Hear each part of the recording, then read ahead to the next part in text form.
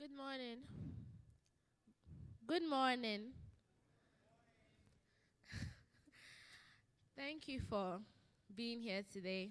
You're welcome to today's National Science and Math Quiz Mentorship session.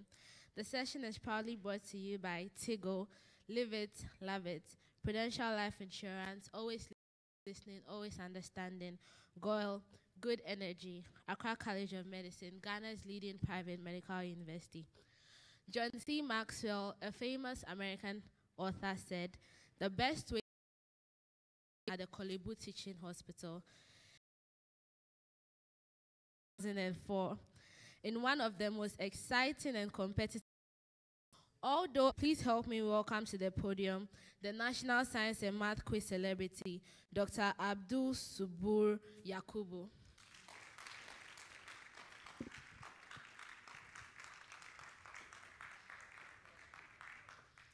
Good morning. Thank you very much, Prime Time, for having me today. It's an honor to be invited to be part of this year's National Science and Math Quiz Mentorship session. This is without doubt a gathering of some of the finest brains in the country, and it's an honor to be invited to be part of you today. My name is Dr. Abdul-Subulr Yakubu. And 14 years ago, I was here as a contestant for my school, Bolgatanga Senior Secondary School and Senior High School. I recall vividly how we came determined, to take the cap to Bolga on that occasion for the first time. But unfortunately, the pre-seconds will have none of that. Are they here? I understand they'll be here tomorrow. Yes, but it was a keen contest. We put up our best. We lost by a point, but we were not embarrassed. I think the organizers recognized that, and then our effort was specially recognized, even though we didn't make it to the quarterfinals. Fast forward 14 years, and then here we are. I'm back here again. Come to think of it, when I was a contestant, most of our contestants today had not started primary one. Wow, time flies. I'm sure you all make your schools proud. It's always an honor to be called upon to represent your school on occasions like this. And congratulations in advance for making it this far. So when I left here 14 years ago, I gained admission to read medicine at the KNUST School of Medical Sciences. Reading medicine and becoming a doctor had been a lifelong passion of mine. I can hardly remember a time when I wanted to become anything else, but I completed after 6 years in 2011, and then they had my housemanship training in Tamale Teaching Hospital for about 2 years, and then I worked as a medical officer there. Then I proceeded to specialize in internal medicine at the Kolebu Teaching Hospital. I passed my membership examination at West Africa College of Physicians, and then I will be pursuing a fellowship in cardiology in the coming year. So that, in a nutshell, is what I have been up to since I left here. And very soon, some of you will also be making that crucial decision. That is what to study at the tertiary level. It's probably the most important decision you will make after the decision to read science itself, as far as your future career is concerned. This decision should not be made lightly, because you may live with it for the rest of your life, and certainly should not be left till the last minute. You'll get suggestions from parents and guardians as to what to do, but you see, nobody knows you better than you. Now, can you imagine yourself doing that one thing for the rest of your life and enjoying it? There's nothing quite like doing something you are passionate about and being paid for it. Talk of killing two birds with one stone. So life is short, so don't spend it running other people's races or living other people's dreams. Now, the kind of goals you set for yourself ultimately determines the kind of effort you put into achieving those goals and those targets. Okay, so don't underestimate the importance of having specific goals and targets, ambitious but realistic. Okay, write it down, put it on the wall if you must, but it serves as a constant reminder for your purpose of your life. When I entered secondary school, I knew I wanted to become a doctor. And I knew how competitive it was. I knew what it took.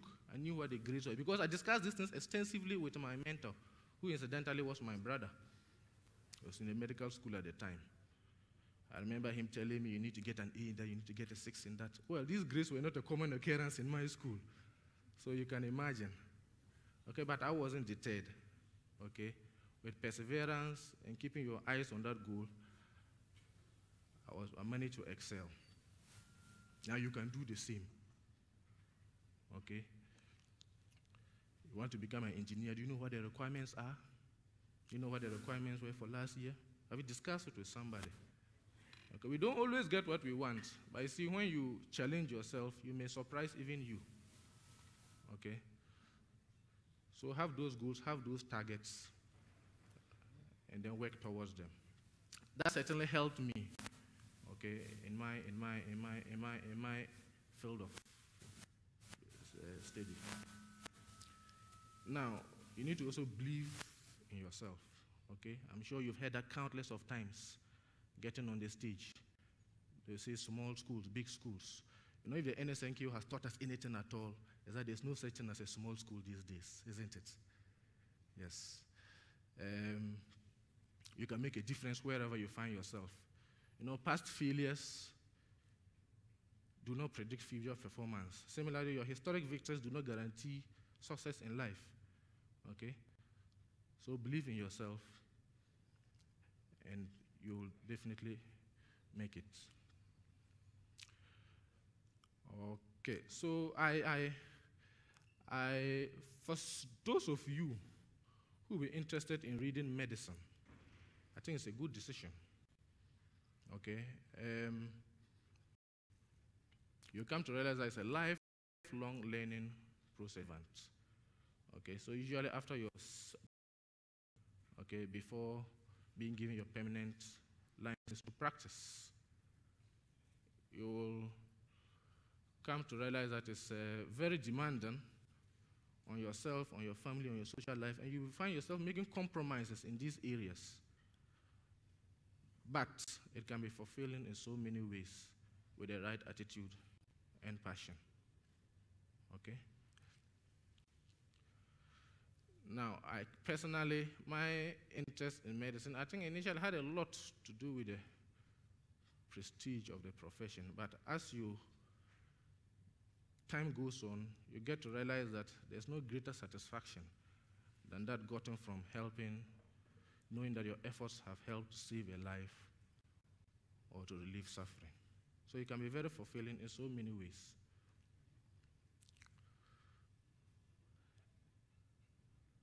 My message to you this morning is very short.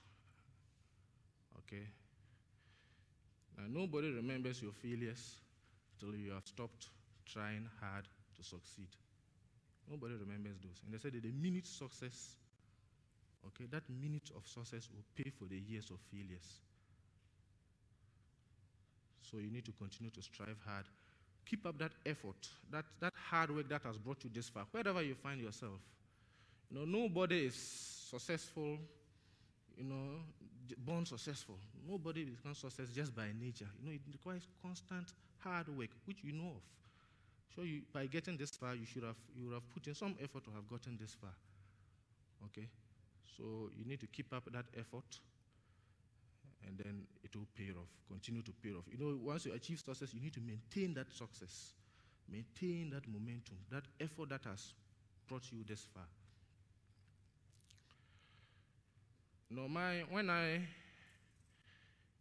most of my friends today are people that I met on this program as opponents or other contestants from other schools. You know, so by all means, as you compete with each other, fraternize, make friends, because you may meet these same people, other facets of life. You may get the greatest help from a most unlikely source. So it's just a competition. Okay, you are sharing knowledge. Okay. I'll not talk for long. I'd like to acknowledge the teachers who have, over the years, sacrificed time and effort to prepare us for programs like this. My own teachers who were here with me about a decade ago still come here year in, year out with another group of Tangabisi, giving knowledge and providing mentorship. And I think you are our heroes. And we couldn't, I think I speak for the rest of the contestants if I say a big thank you, and we couldn't have done it without you.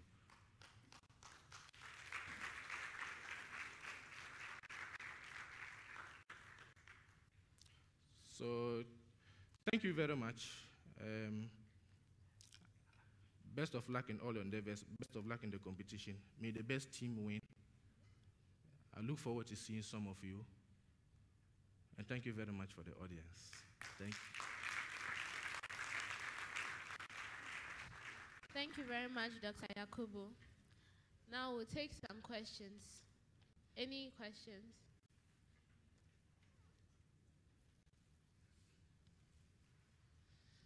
I'm sure if the pre-seconds were here, they would have had questions.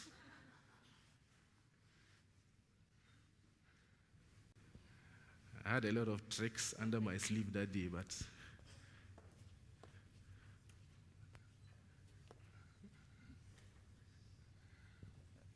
maybe I should ask on behalf of the pre-seconds. So, what was the feeling that day?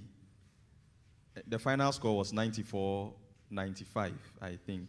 Yes, it was. Good. So, what was the feeling when you knew you were going to meet pre-sec? Back then, you were 3 contestants, yes, 2 schools, so pre-sec, Borga, SHS, and coming all the way from Upper East to come and meet pre-sec, who were then a dreaded sight. How did you feel that morning when you were going to face them? Yes. I think maybe I had an unfair advantage because that was my second time on the program. The first time I was in the second year in secondary school. I came in, teachers know that feeling. You know, you can't describe it, you know. I know it's easier when you lose by 10, isn't it? When you lose by 20, you know you have lost convincingly. And when you lose by 1, then you start second guessing yourself. And I remember the riddle that did the trick was, the answer was mandible maxilla, you know? I think I rang the bell too early and said mandible. Maybe if I waited a fraction of a second, I would have said maxilla. You know, so you start second guessing yourself. And the worst part was that the other school rang the bell, but they didn't get the question right. Immediately I said mandible, I knew you had to be maxilla, but you can't change your mind. You know, so yeah, it was difficult. Yeah. There were those who didn't even expect us to go far, but we knew what we came for. We didn't expect to go out at that stage. So it was difficult, but I think we met a tougher side. You know, that one we have to be frank. They were also a good school. You know, you come to realize that a strong team is always better than a strong individual. So I think they deserve the win. Thank you very much. So as you're asking your questions, we have some questionnaires going around for you to evaluate the mentorship session. We want to know the things you want, how the mentorship sessions have been so far, and what we can do to make it better for you. So I'll take more questions. If you don't ask any questions, I'll assume that you really understood everything, so we'll take comments instead. So if you have questions.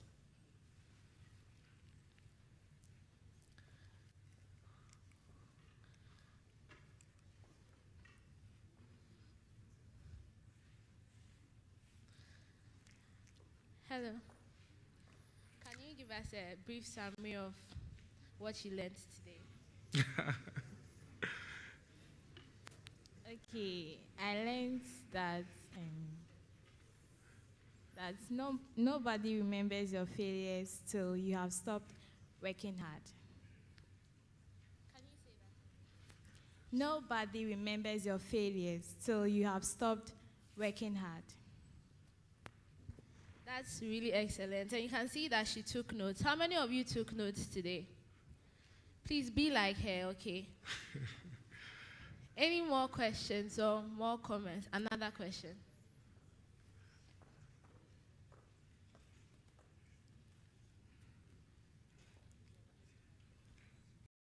Can you talk about that briefly? There was a particular way you were doing the calculations on stage. I'm sure you remember. A particular way, I'm not too sure about having a particular way of Well, what I remember was that doing it. after watching that contest, I saw that you were not calculating everything on paper. Yes, I mean, and most of the contestants will tell you, you can't calculate everything on paper. You can't calculate everything on paper. You know, it's practice. You understand? It's practice. And I think when I had the opportunity to talk to a few people, I said, you watch the tips.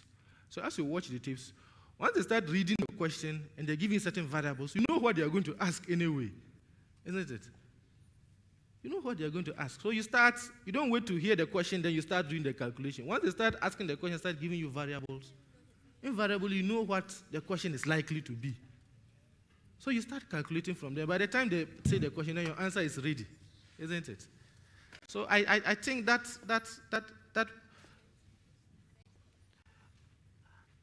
certainly helped me. You see, it's practice. You need to watch the tapes over and over and over again. I mean, there's a limit. The questions, they can only twist them, but they're going to be asking the same questions, around the same questions, really.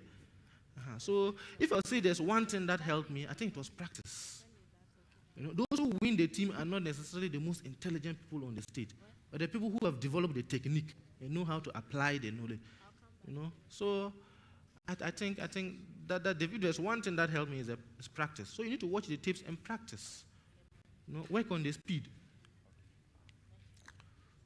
So I would say that probably was what helped me. You know, you anticipate the question before the question is asked. Once you anticipate it before the question is asked, then you say that you answer the question immediately the question is asked, and then they think that it's something special. It's nothing special because you started working on it before. Yeah.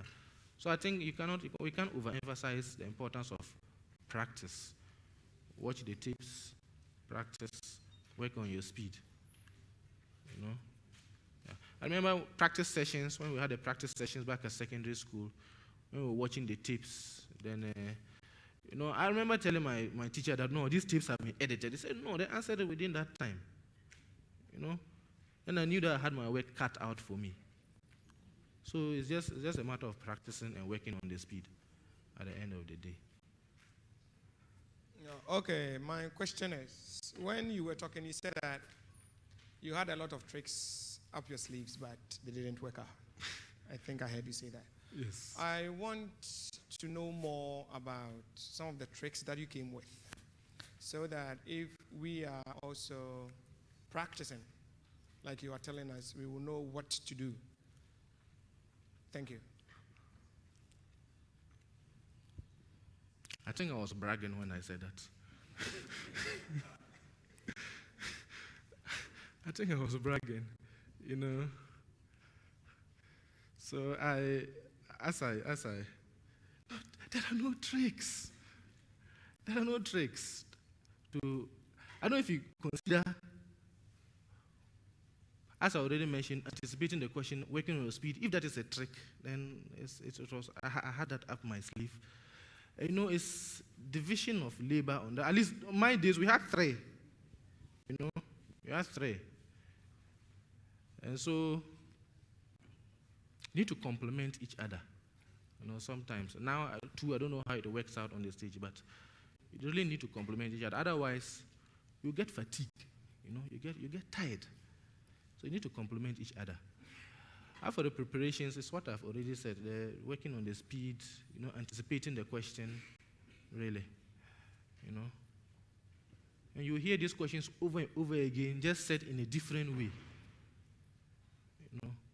So, I'm sorry if I haven't answered your question very well because I don't have special tricks. Okay. Hello. Are you done with the answer of the question? Yes, please. Very good. I wish I had more to say, but... Doc. Yes. Good morning. Good morning. Honestly, I appreciate your zeal 40 years back when you're on the stage. It's not easy to be on that stage. I have 2 questions. Yes, please. 40 years back, when you're 3rd year, the quiz mistress, after giving out your answers, they will give you 2 or 1, 2 or 1. Were you happy about those marks? That's the first question. Then secondly, we saw that on the video between Bogatanga and Presec, there was some small friction between you and your colleagues. Why? Oh, okay. So the first question about like discretionary marks 2-1. Well, those ones is strictly the quiz mistress's discretion, isn't it? I mean, I don't know. I mean, you wish for higher marks, isn't it? But I'm sure she knows better, you know. She's definitely highly learned, and she had a lot of consultants. So, I mean, I really don't have much quibbles with that. I mean, at the end of the competition, so many things will be said to console you, but the important thing is that you lost to a good school, you know. So, those small marks, I wish, I mean, it's always left to the discussion of me. So I really don't have much to say about that. Friction between my colleagues on stage, I'm not sure I recall, but yeah, I mean, we never discussed it after that, you know. So maybe you might have examined the tips very well, isn't it, to have noticed it. I in particular didn't think I noticed. But you know, when you are on that stage and you are tensed up, you know, there's so many things that can happen, isn't it, that that you might not have noticed, you know. But that's what I'm saying. It's important to work as a team, okay? A strong team, when you complement each other's effort, is much better than a strong individual. Because at the end of the day, an individual will burn out, but a team would hold. Yeah, so I guess, thank you very much. I want to ask this. I am sure there have been times that you've been asked the question, you had it wrong, and then you might have gone down. So my question is, yeah, so many times. How do you bounce back? Because what I have realized is that most of the contestants now, when they start getting down, they go down, and they're not able to bounce back. So how were you able to bounce back, from which we can learn? Thank you. I think that's a very important observation, and the contestants must take note of that. You know, till the last bell is rung, you know, the contest is not over. You understand? So once you get one wrong, get another wrong. Don't let that. I mean, if you have watched these tips, you realize that contests have been won on true or false. No, there's a lot. You know, there's a lot. So don't let. And I'm sure your very last experience here, you have noticed that, you know, till the last bell goes, you can't tell who the winner is. You know, so I think you shouldn't let minor. No, once the question is gone, it's gone. You can't do anything about it. You know, and don't look back on the stage. You look at disappointed faces. I mean, I never saw anybody on this until I came down. So once you're up there with your colleagues. You know, I mean, I could hardly hear the cheers anyway. You know, you're concentrating.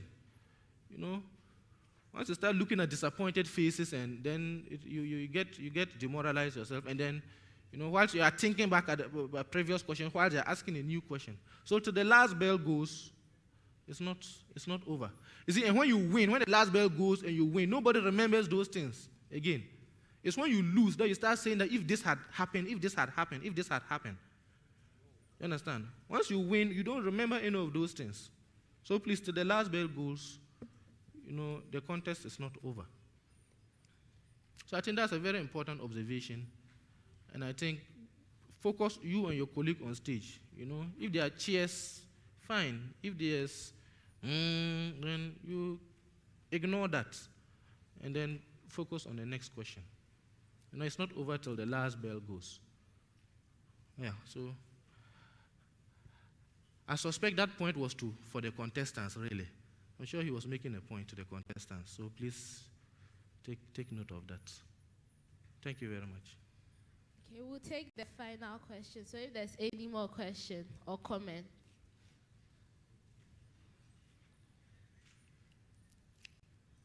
Okay. Sir, good morning. Good morning. Please, we now have two contestants on stage, and they are supposed to work together. In a lot of cases, a question comes, and one of the contestants might not know anything about the question, but the other does.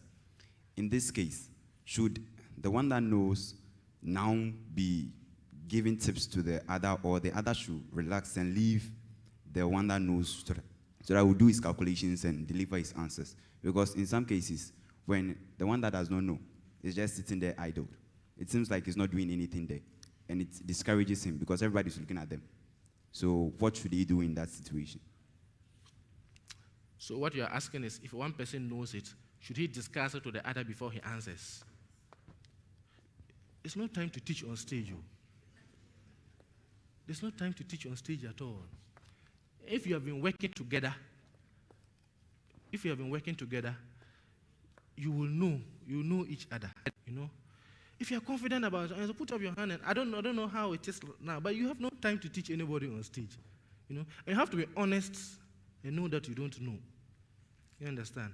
And let the other person go ahead. I mean, in those days, we had 3 on stage. And the one in the middle, there was always a reason why there was somebody in the middle, isn't it?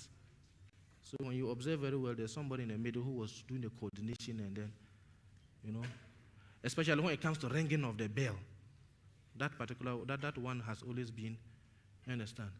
So that one came when there are riddles, and then usually one in the middle has his hands. Usually the others have confidence that there's a reason why they put him there, so they have confidence in that person. But when you don't know, be honest and know that you don't know.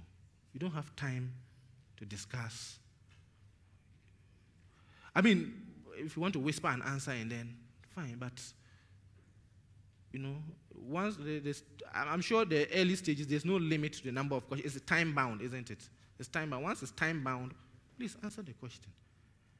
Okay? I don't, in my experience, it hasn't been useful to start discussing. No, you don't have time for that. And if you have been working with each other for long, I mean, it happens naturally. You don't really, you understand? Sometimes the confidence with which the other person's hands goes up, I mean, you know that he knows the answer. If you're not sure, also be honest enough to let you know that I'm going to answer this question, but I'm not sure. You understand? That issue came with the riddles, but for the other ones, really, I don't think you should. You don't have time.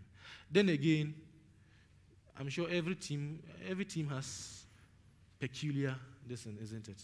The way they prepare you. So I'm sure your master teacher would have told you something before, you know. Yeah, so I hope I've answered it to some extent. Yes. You know, that's why you have to work as a team, know each other, how to, but my experience hasn't been that decent to be listen. When you have something like true or false, those ones is either or. You don't have time to be saying things, so you discuss and let one person. You can even make it one person's responsibility to answer that. So if you have it, you discuss with the person. For those ones, bell, true or false. But for the others, I don't think you have time to give lecture. What's your last teaching? I hope I've answered it to some extent. Thank you. Thank you very much. Thank you very much. Pardon me. So there's one more question for our speaker. Based on your participation here and other contests that you've watched, who are your 3 contestants that you remember the most, the ones that you'll never forget? Their performance has really left a print on your mind. You mean the history of the NSMQ? Yes. Apart from myself.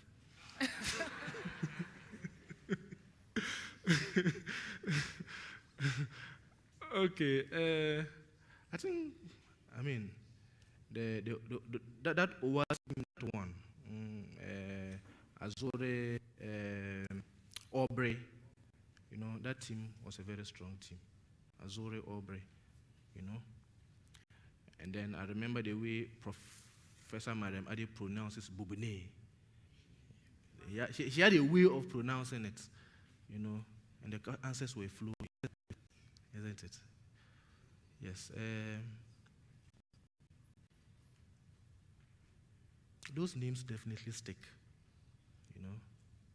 Yeah, I'm sure there are a lot more, especially I've been following these contests in the last few days, and then I see that there are a lot of extremely. The unfortunate thing is that now the format of your contest doesn't allow you to score very high marks. So to know that my 94, 95 will stay. Okay, the format of the contest doesn't allow you to score, but I'm sure your 60s is probably equivalent to our 90s those days, because now you have 3 on stage. Yeah, but I'll keep an eye on contest. Thank you very much, Dr. Abdul Yakubu. Thank you. We can.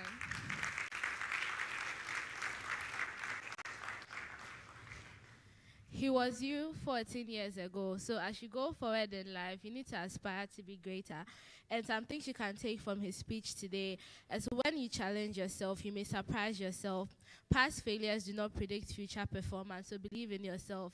And like the student from Ghana National College reminded us, nobody remembers your failures till you stop striving hard to succeed.